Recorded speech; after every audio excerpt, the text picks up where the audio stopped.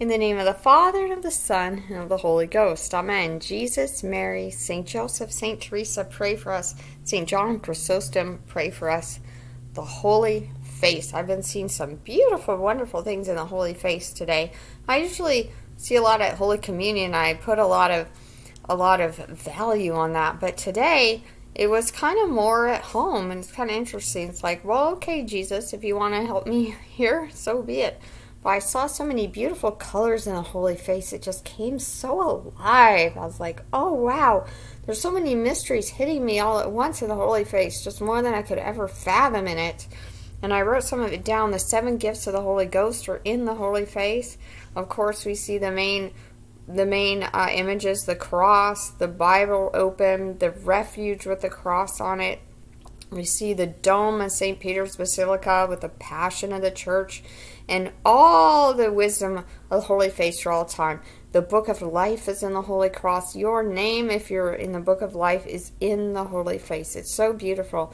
Even a picture of ourselves, everyone in the world, all their faces is in the Holy Face. If you zoom in, all these little pixels, everybody's in the Holy Face. The world, the roads, all these little roads, and hills and valleys and things are in the Holy Face. Even hell, the 4 last things is in the Holy Face. The precepts of the church, the marriage laws are in the Holy Face. All of the entire Catechism and the wealth of knowledge of the Catechism is in the Holy Face. And I even saw the Holy Face gain life. And they say it's 3-dimensional. You can read about it online how it's 3-dimensional. I saw it and it was turning. It was like a cube, and it was turning, and it was the 4 living creatures in the Holy Face. His face was moving around with the 4 living creatures, and I thought that was so wonderful. And I forgot my notes, so I'm just going for memory, but all the colors start coming alive in the Holy Face. It was like sparklers, like fireworks and things, and it started to turn. And I could see the 4 living creatures in this Holy Face and everything. So wonderful. Also, the promises. You must read the promises if you want to be completely satisfied with the Holy Face. And review them frequently because of the love. The love is just so beautiful and wonderful. No one can offer you what the Holy Face can offer you. It offers everything. So, amen. Wonderful. All the sacraments of the church are in the Holy Face. I mean, it goes on and on. And like I've said before, this Catechism of the Catholic Church is so, so important in these end times. I've been reading it. And remember, Pope John Paul II and Cardinal Ratzinger, which is his imprimatur on here, he was the head of the commission that Pope John Paul II had for the writing of this book. Is quite big,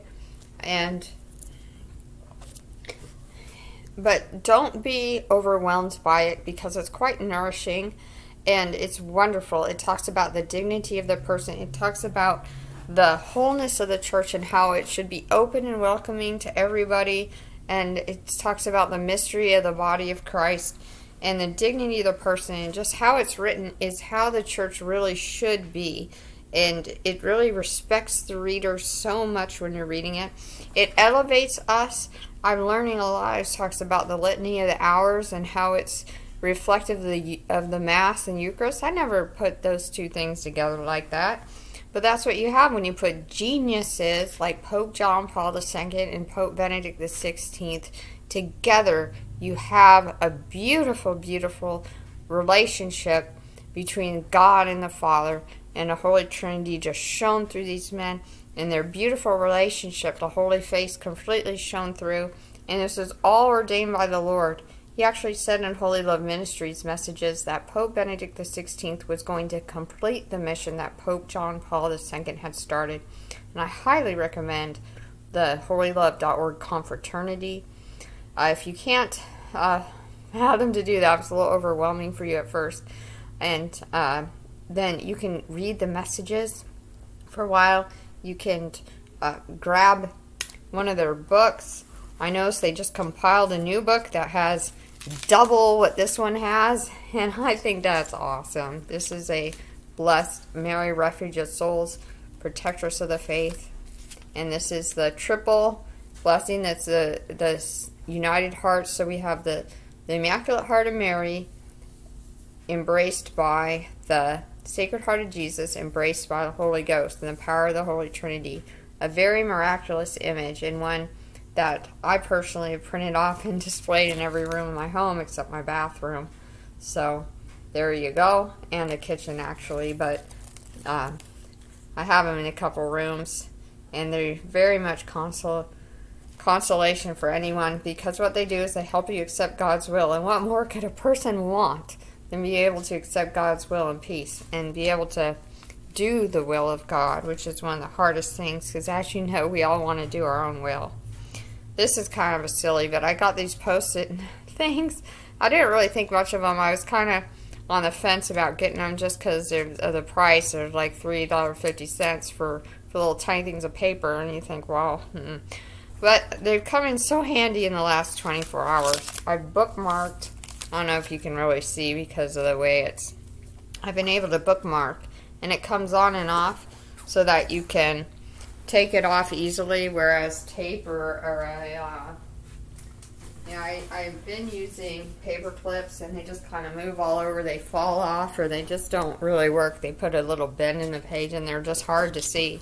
But this is the Lorena prayers, and I bookmarked, I don't know if you can tell with these little Post-it things, I bookmarked exactly where all the prayers are, because there's explanations in prayers, and sometimes I just want to go to the prayers that I can easily flip and go straight to a prayer here. And it's just become so much more easier than the whole paperclip thing, because you can really just see it and get to it. And there's these different colors. They're not too annoying to the eye. They're kind of translucent, so they're not totally eye-popping and things. So I highly recommend that. They aren't too big, too. Like some of them are pretty long. So I thought I should get longer ones, but these are like the perfect size. So anyway, let me go get my notes and see if there's anything I forgot to mention right now, at least.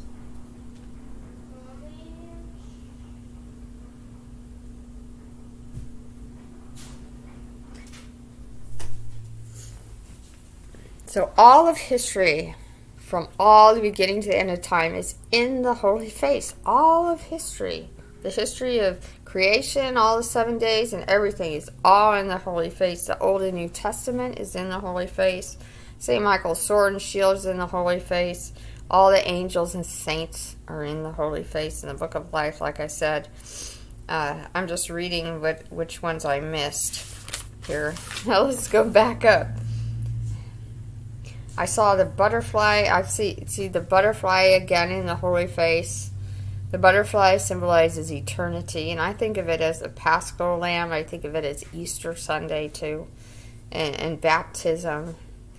And don't throw away those luminous mysteries. I know they've gotten a lot of bad rap, but they are actually quite wonderful if you really delve into the study of them and what they really mean and what Pope John Paul was about. Because you don't read about his quotes about the Rosary and what he believes and loves about the Rosary, and he so much loved the Rosary, he wrote a lot about it, and this stuff has been kind of squashed by a lot of traditionalists who think that they don't want to say it, but they're missing out. They're missing out a lot in all the treasures of that luminous mystery. Don't throw it away on Thursday.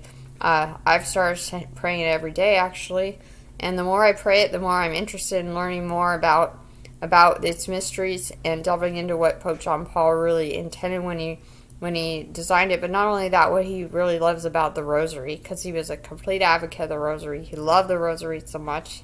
He loved Blessed Mother. He entrusted everything to her, and he was a very forgiving person. And then that's one of the fruits, I think, of saying the Holy Rosary is the grace of forgiveness. So, amen, right? We all want to be able to forgive. I mean, some people, I guess, don't, which is crazy, but essentially you want to forgive because it's just like they say it's like a weight coming off, and that's kind of how it feels. Our Lord has said to me many times, many will betray me in these end times. Many will betray me. So Keep your lamps burning with all the things I told you. Confession, daily mass if you can, rosary, sacramentals, sacraments. And make it a day. Everything's a day. The host goes up and down the consecration. The sun rises, the sun sets. It's all a day. It's all a rhythm. Get into the rhythm now. Do it, and you'll be glad you did. And constant prayer if you can, as much as you can. Work and pray. Isn't that what the monks talk about? Ours talks about this. There's mysterious colors and mysteries coming out of the holy face. The paths of rose, the webs of rosaries, of prayer and graces, all coming from the holy face. I also saw this thing. It was the green scapular. I instantly thought of the green scapular messages of Anna Marie. They're being kind of plagued from within, but they're still very, very valuable for today, and I highly recommend you reading her prophecies. Don't talk to the people, but read the prophecies and really look at them, because they're going to be coming true.